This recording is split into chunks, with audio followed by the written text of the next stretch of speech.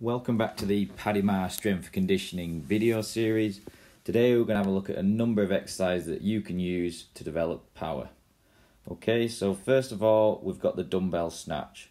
So the dumbbell snatch is an easy exercise to learn. It's unilateral, so just using one arm. Start with a dumbbell between your legs, rapidly triple extend, and think about throwing that dumbbell to the ceiling and then squatting underneath it.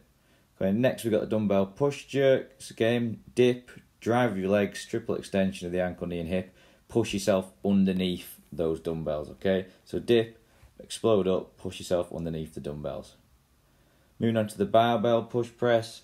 You've got two positions. You've got the front rack position there. You can also go in the kind of traditional military press grip if your wrist mobility isn't up to it.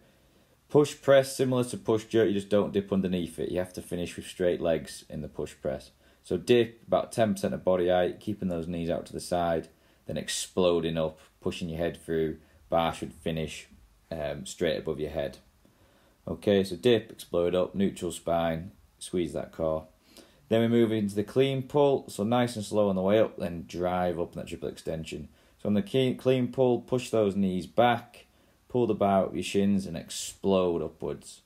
Okay, so just follow through the technique. Quite complicated, that one, takes a little bit of time to learn. Progressing on to the hang clean. Okay, keep that bar nice and close to the body, explode up, looking to extend the ankles, knees and hips, pull yourself underneath that bar. High pulls again, but from a snatch grip perspective, so just widen your grip so that the bar's sat in your hip crease. Explode up, keep that bar as close to you as you can. Really powerful on the way up, keeping the bar close. Jump shrug, nowhere near as much load on this one, about 20 to 30% weight. Dip, jump, land in a soft position. Then we've got med ball slams, and again, nice and easy one to learn. Keep that medicine ball nice and close to you. Explode up, slam it aggressively into the floor. Okay, that's power. Thanks for watching.